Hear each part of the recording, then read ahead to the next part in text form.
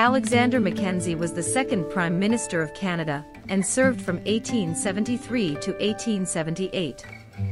Here's a brief overview of his life history. Early life and education.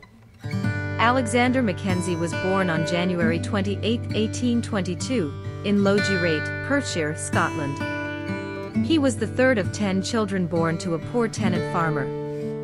Mackenzie received only a basic education in Scotland before emigrating to Canada with his family in 1842. Political career. Mackenzie began his political career as a town councillor in Sarnia, Ontario, in 1852.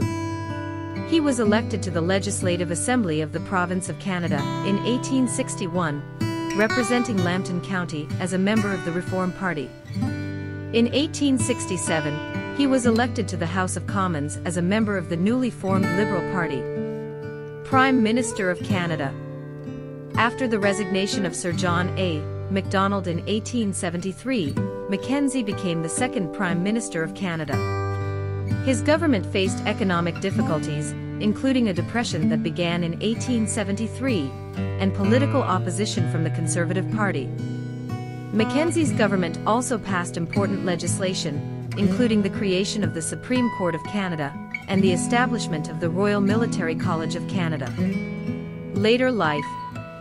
After his defeat in the 1878 election, Mackenzie remained in the House of Commons as the leader of the opposition until 1880. He retired from politics in 1888 and spent his remaining years in Toronto.